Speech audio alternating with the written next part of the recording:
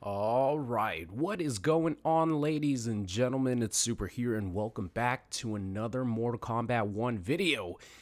Man, it seems like every day we're getting some Mortal Kombat 1 stuff, whether it's, just me talking about the game with my gameplay that I got from Evo, or it's story mode details, breakdowns, hopefully a combat cast this week. There's been no announcement so far, so I'm worried that they're not going to have a combat cast. It might be reserved for next week before the beta.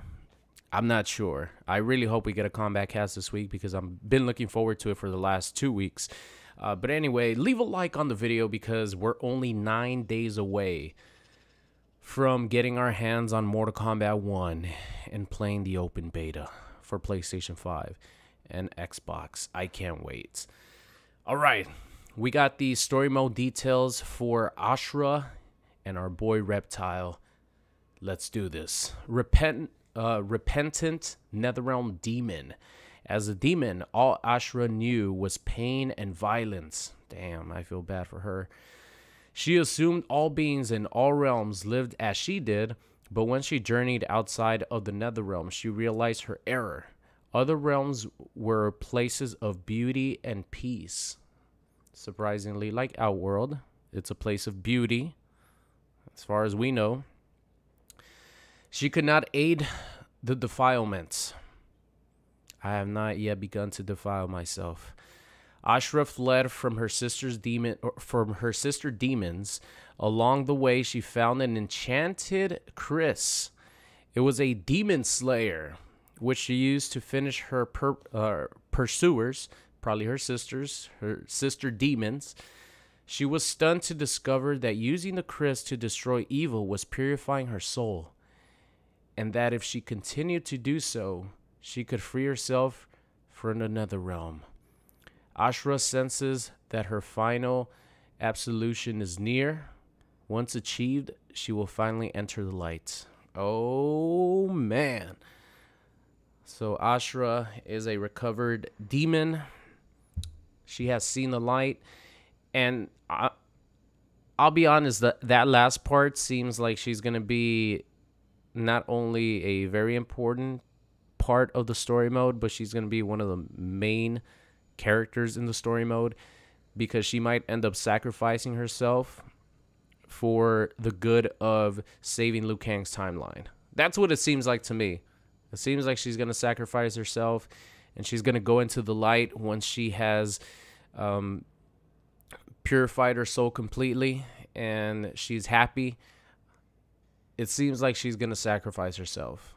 So we already know that she's going to have a chapter in the story mode because the newest trailer, the Banished trailer, she actually goes into a fight with Havoc where she's the one that's doing the talking to Havoc, which normally leads to a fight, a story mode fight. So Ashrah is going to have her own chapter in the story mode. I'm really looking forward to it because I like her story. I like the fact that she's, started off as a demon, and as she saw that other places were not like the place where she was at and she was used to, she saw the light and changed her ways. And along the way, she found this badass sword right here. So Ashrah looking good, sounding good. I'm looking forward to playing her in the story mode. Let me know what you guys think of Ashrah's story bio. Now let's go back to our boy Reptilio, Syzoth. All right. Zeteran Slave. By the way, come on, guys. Look at this ninja. Look at this ninja costume. Human Reptile is back, and I couldn't be any happier.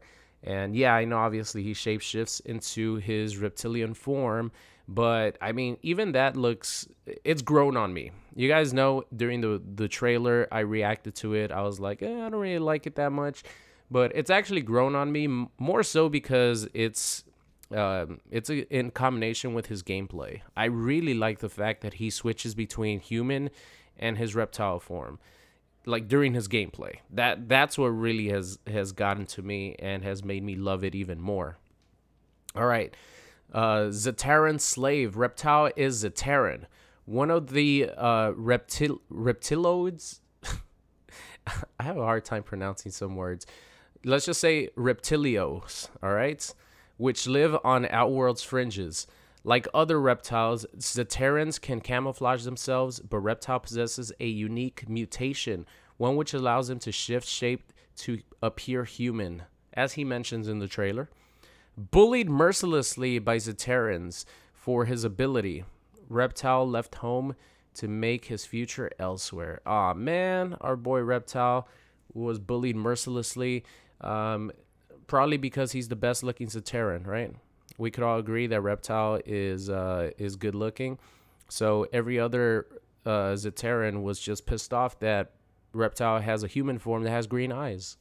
You know that green eyes is the rarest eyes that a human can have, right? I think only 10% of the population have green eyes. So, I mean, I'm jealous. Reptile, I'm jealous of your green eyes, okay? But that doesn't mean I'm going to bully you. So all the other Zeterans were just pissed off that Reptile is hot. That's pretty much it.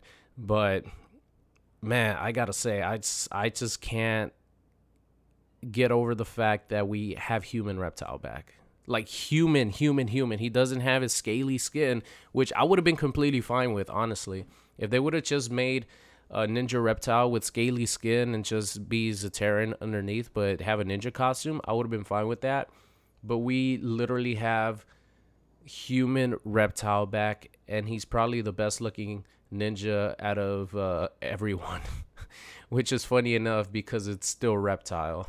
So it's funny that he ended up being the best looking ninja out of everyone. I'm just talking about looks, face-wise. So that's hilarious to me, and that's hilarious to a lot of people. But he's here.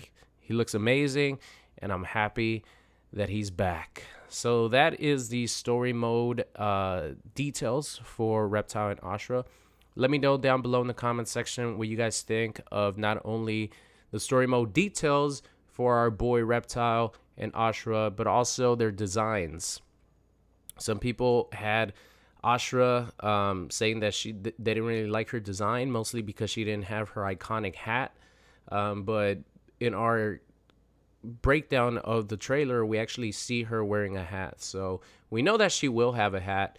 So now that it's confirmed that she will have a hat, depending on gear pieces, if there's gear or like different costumes or what's going to happen with that, do you prefer that, or do you like the fact that she just doesn't have a hat? I like her demon eyes. I really like her demon eyes a lot.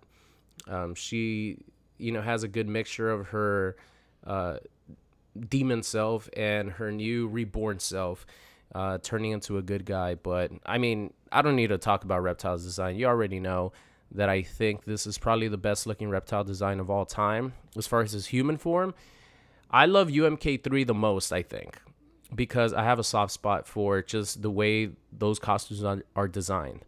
I think UMK3 Reptile, UMK3 Smoke, UMK3 Ermac, like just that costume, the UMK3 costume is my favorite ninja costumes of all time. So that's just like a special place in my heart. But visually and actual design-wise, this Reptile costume is probably the best of all time because he's human. He looks like a badass ninja, and there's a lot of details to it. It looks like he has a lot of keys there, probably to his dungeon. I don't know what that place is going to be called, but I hope it's a stage because it kind of looks like the flesh pits.